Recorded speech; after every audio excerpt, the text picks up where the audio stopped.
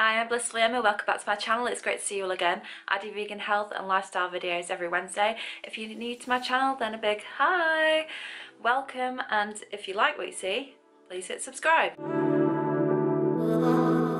Today I'm going to be making vegan chocolate biscuits. Now, as this is a healthy vegan lifestyle channel, this will of course be chocolate biscuits with a twist. I've decided to make these biscuits as a snack that I can kind of dip in and out of throughout the week. I usually make flapjack, but this week I've canned the flapjack and I'm going all in on the biscuits. I am pretty obsessed with flapjack though, so I may get withdrawal at some point during the week and end up making some, but we'll see. So anyway, enough about flapjack. These vegan chocolate biscuits are a great snack that you can eat throughout the day. You can take them to work, or you can leave them in the fridge at home and just kind of snack on them as you're looking after the kids or working from home or whatever it is you kind of do on a day-to-day basis. They're also great as a pudding after a meal, so in the past I've whipped up some banana ice cream and had that on top of them. Tastes really good. You can also eat them with nut butters like peanut butter or almond butter with a cup of tea or coffee. Another great way to eat them. I mean, you could even eat them for breakfast. The options are endless and I'm just drooling thinking about it, to be honest. So as a quick caveat to this video, I've not made these in quite a long time, so anything could happen at this point, but that's all part of the fun, isn't it? Let's get to the kitchen and get making. So this recipe is in two parts. The first part is a must. The second part is completely optional. Let me know if you decide to go for it though. So for the first part of this recipe, you'll need 4 tablespoons of cacao powder, about 100 grams of dates, 2 tablespoons of agave, 200 grams of flour. I've used buckwheat flour because, as I've said before, I run a gluten-free household and buckwheat flour is gluten-free, which is marvellous. 200 grams of almonds, 200 grams of hazelnuts. There's about a heaped teaspoon of almond butter there. 2 tablespoons of chia seeds and 2 tablespoons of flaxseed. If you choose to do the second part of the recipe, you'll need some dark chocolate. I'm not quite sure how much there is there, and I'm not quite sure how much I'm going to need, so we'll just see how we go. And a handful of desiccated coconut. So as you might have guessed, the first lot of ingredients will make your basic biscuits, and the second lot of ingredients will involve melting the chocolate down onto a few of the biscuits and sprinkling over desiccated coconut. Now, I've not tried that before on these biscuits, so this could be a total disaster. I'm hoping it's not, but let's see how we get on. Now, I should have said before, but for this recipe, you're gonna need a food processor. Now, recipes that involve a lot of equipment or equipment that's going to cost a lot, I usually try and avoid because I just think cooking or baking should be accessible to everybody. But on this occasion, I just really wanted to show you how to make vegan chocolate biscuits. I'll have a think and I'll put it in the description below if I can think of a way of doing these biscuits that doesn't involve a food processor. Equally, if you can think of a way, I would love to hear about it, so please leave it in the comments below. So to start with, we're going to put the almonds and the hazelnuts into the food processor and blend them until a flour forms. So let's get to it.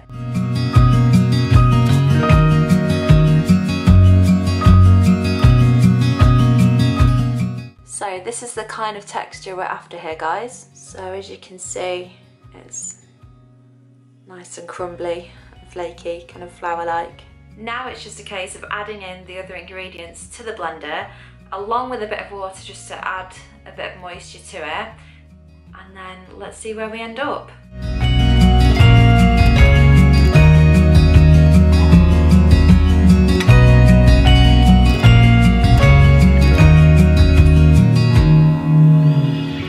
So I've just added a bit more cacao because it didn't look enough to me. I've also not added all of the flour as well. I think I've put a bit too much in, so there's probably about 150 grams in there now. Let's see how we get on. I might add some more back in. I'm gonna add some water now and then get mixing. Oh, and let's add some almond milk as well because that just goes with everything, doesn't it? Oh my gosh, look at this mixture, chocolatey goodness. It's a little bit too gooey at the minute, so I think I'm gonna add in the rest of that flour. Okay, let's see how we get on.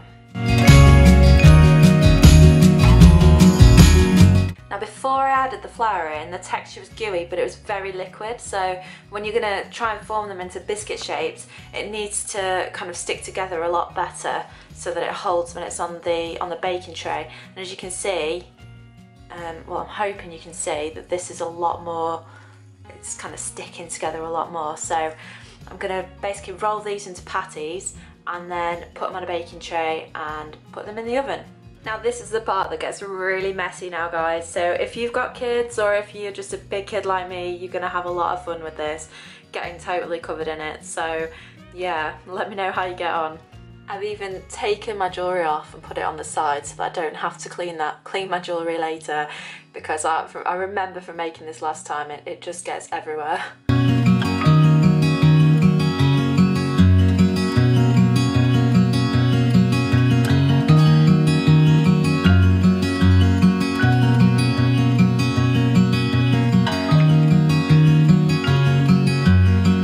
So as you can see, I've actually managed to use all of the mixture, and that has made 12 biscuits. So after kind of bumbling my way through this recipe, I've managed to make a good amount of biscuits, I think. But that you can make these biscuits as big or as small as you like. You can make really tiny ones. You could even make one giant biscuit using any kind of leftover mixture that you've got. So let's get these little beauties in the oven. So I'm gonna cook these on 200 and try cooking them for about half an hour. While I wait for these to cook, I'm gonna tidy up. It's probably a good idea that I clean the kitchen. And I'm also gonna make some quinoa salad for my lunches at work during the week. So I'll see you in 30 minutes. Look what I've made. I've basically made a quinoa tablouleh while I've been waiting for the biscuits to finish cooking. There's everything in here. There's a lot of coriander, because I love coriander, red onions, peppers, tomatoes, loads of stuff. You can put in this whatever you want. I've actually done this in a previous What I Eat in a Day video, which you can find further down my channel, so be sure to check it out. And here they are, the biscuits fresh from the oven. Some of them have actually risen.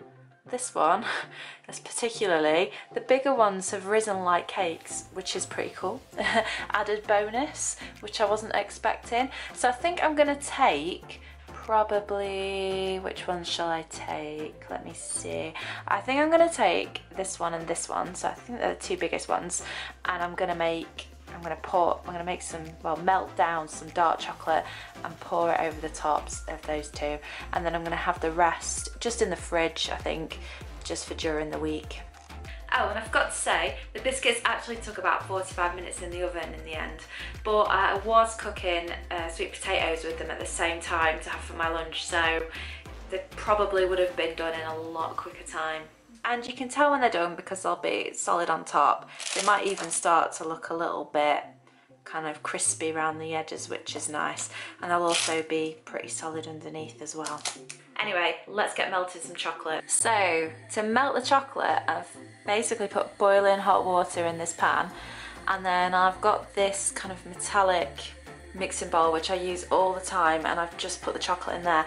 I think this should cook pretty quick, so let's see how we get on. I think there's about 30 grams of chocolate in there. Considering I've been winging it for pretty much the whole of this recipe, I don't think we've done too bad.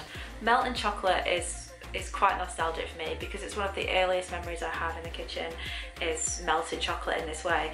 If you have any other ways that you would recommend to melt chocolate, let me know in the comments below. I would love to hear how you guys do it. Oh, look at this. I love melting chocolate. There's so much steam coming out of this now. The camera's actually steaming up.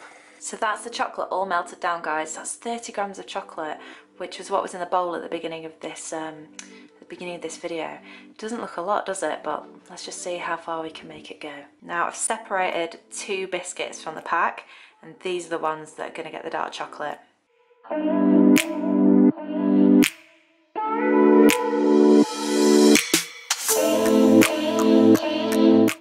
Now I'm going to put them in the fridge, wait for the chocolate to go solid, then they'll be good to go.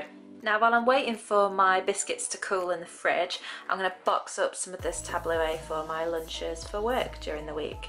And I'll also put a bit aside for my dinner, which I'm going to have in a minute. There we have it, guys, the good and the ever so slightly naughty vegan chocolate biscuits.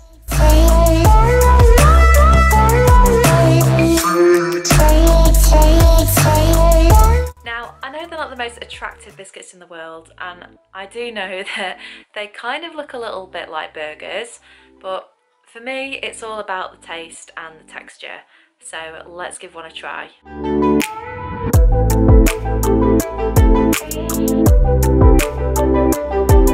They're sweet and they're quite fluffy inside as well, and they taste quite chocolatey, and these are the ones that haven't got the chocolate poured over on top of them. If you decide to make this recipe, I would love to hear how you got on in the comments below. Right, that's enough chocolate biscuits for me now. I'm off to go get my dinner. Hope you've enjoyed today's video, and I'll see you next time.